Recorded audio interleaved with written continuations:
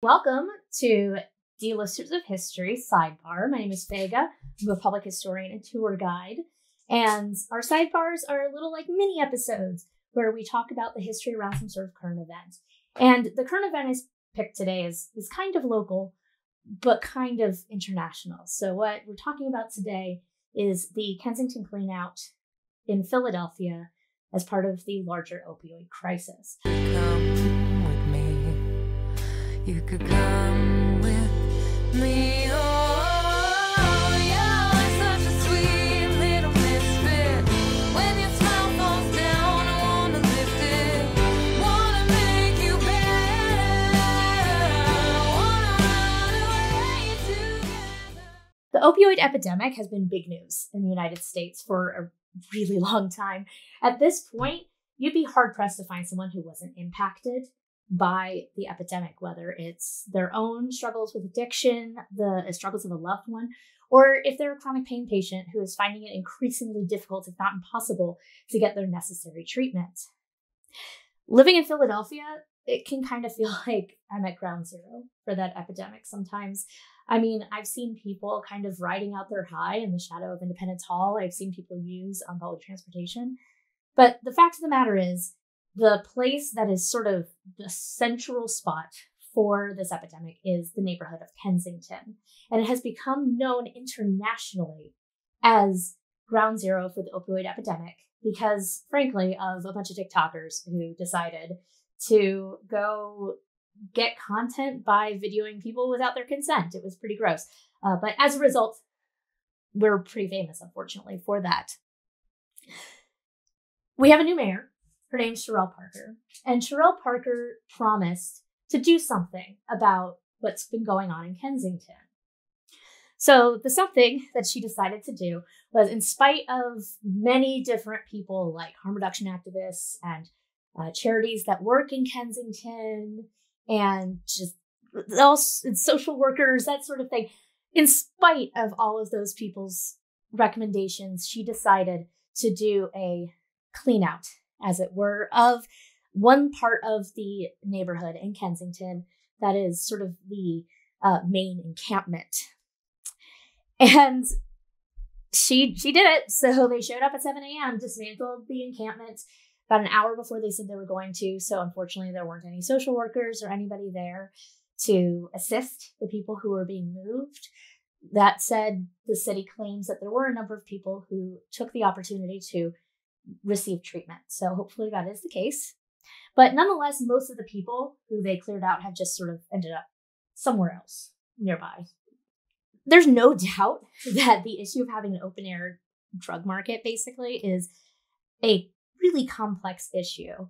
And it's going to require some sort of multifaceted solution. Like I'm glad it's not my decision to figure out how to fix that problem. But I am a historian, so I can tell you this isn't Philadelphia's first brush with a neighborhood overrun with addiction and death. In the mid-20th century, there was a 20 square block area just north of Market Street called Skid Row. A sociologist from Temple University named Leonard Bloomberg called the area the intersection of liquor and poverty because the drug of choice in those days was alcohol. The neighborhood was filled with cheap rooming houses, bars, sort of church charity outreach organizations, and cigar stores.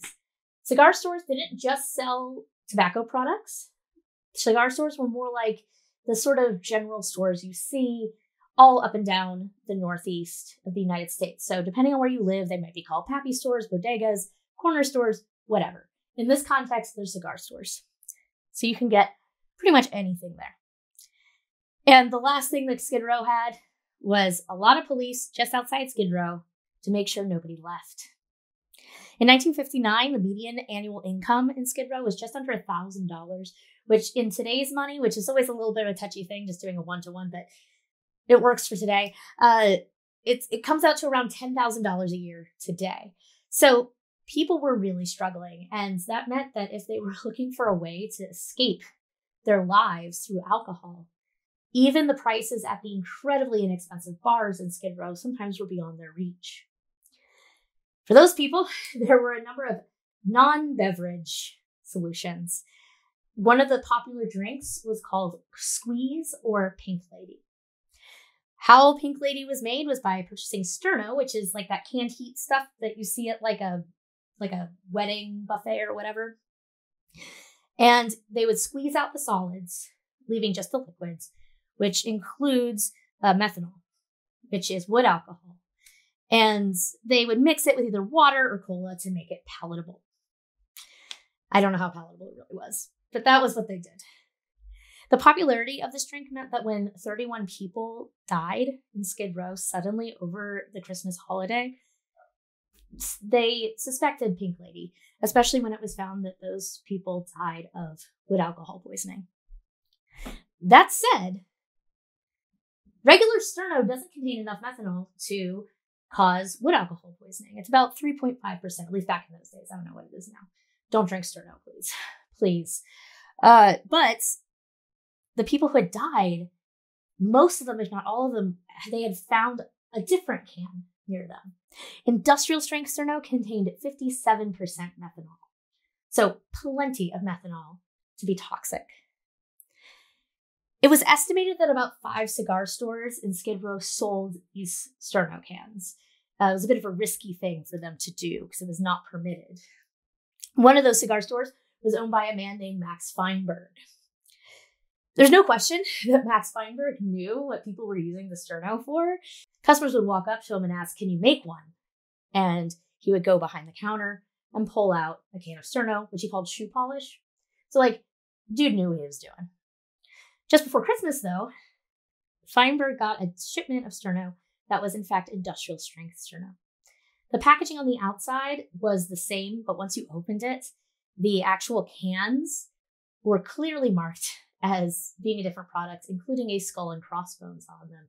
But he claimed in court that he didn't realize that it was different from what he would normally get. He sold about 390 of these 7-ounce cans, and they were sold at 2 cans for 29 cents. Feinberg, in the end, was charged with 5 convictions of involuntary manslaughter and a violation of the Pennsylvania Pharmacy Act. Now, some of that got backed up in appeal, but he did end up imprisoned for about 4 years. Skid Row, such as it was, doesn't exist anymore in Philadelphia, at least not in that location. And this wasn't due to some wonderful city program that we can now copy to maybe solve our problems today in places like Kensington. Unfortunately, the thing that made Skid Row no longer a thing was the Vine Street Expressway. A highway was put through the neighborhood. It is now part of the federal highway system, I-676. So unfortunately, not a lot of solutions there. But I still think it's worthwhile to look at other moments in history when we've had similar issues and saw what dangers existed, what we should be paying attention to, that sort of thing. Thank you so much for spending some time with me here today at Delisters of History. If you enjoyed yourself, please like, subscribe. If you're listening on the podcast, give us a follow and leave us a review. Ring the bell, all that stuff. Appreciate you being here. A big thank you to all of our patrons. We couldn't do this without you.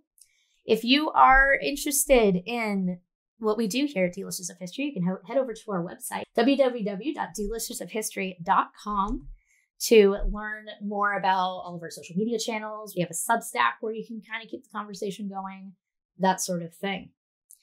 Our next episode will be coming out Monday, the 27th of May, and that will be one of our longer biography episodes looking at the history of the sewing machine in the context of the Industrial Revolution. I'm really excited about this one because my co-host, Mizal, is taking the reins, and so it's going to be super fun, and I'm really excited. She's been doing a lot of research to get ready, and I'm excited to see what she brings to the table. So thank you so much, and now for an episode relevant audio drop. Mid-morning on a shimmering spring day, Kensington and Allegheny, a notorious drug corner with a grimy national reputation, stands clean.